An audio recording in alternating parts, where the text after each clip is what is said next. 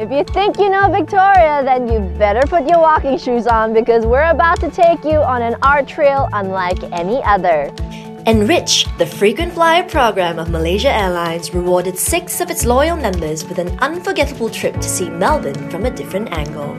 They were treated to a bespoke journey designed especially for them to experience true winter luxury This down under. is Australia's largest art gallery, the Silo Art Trail.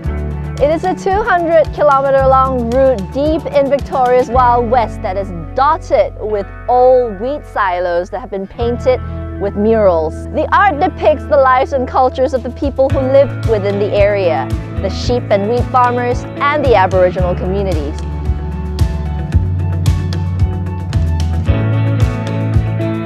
We really wanted to do something uniquely Australian, so we started thinking about what kind of objects there were in regional Australia to paint, and we came up with the idea of painting silos, which, you know, what could be better? They're 10 stories high, and yeah, they're just the perfect canvas.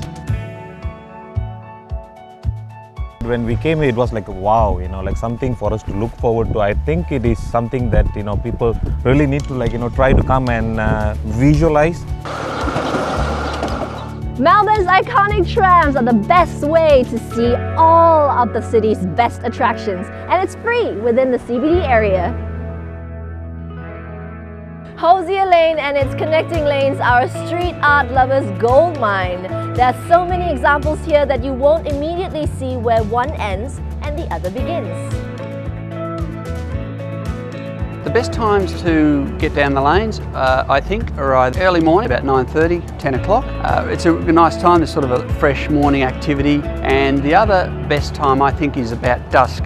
Get a bit of light and a bit of dark because the lanes change a bit. You get the artificial light come in, it gives them all different colours. And also little bars and cafes open up. And it's just a completely different buzz.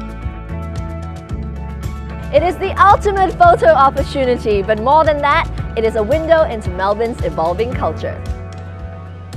Vincent van Gogh, Pablo Picasso, Andy Warhol and Jeff Koons, they are all here today. The National Gallery of Victoria houses more than 70,000 international, Australian and Aboriginal artworks and is the most visited museum in Australia. It also regularly hosts collections from museums around the world, like this one from none other than the Museum of Modern Art in New York.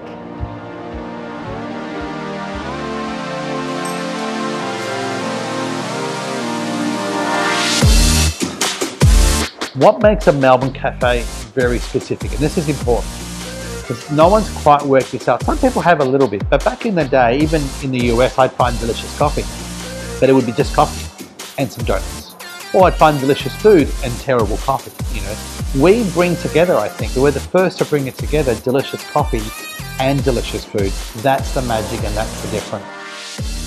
So what else can Melbourne pitch at you?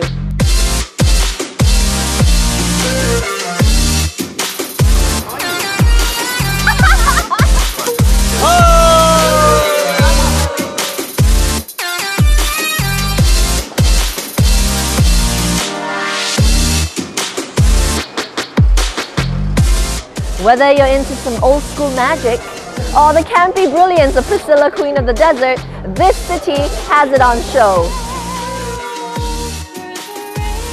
The Wizard of Oz had fantastic special effects, fine props, dazzling costumes and amazing musical. It's really a breathtaking experience for me. I'm sure it's for you as well. Yeah, I was really wowed.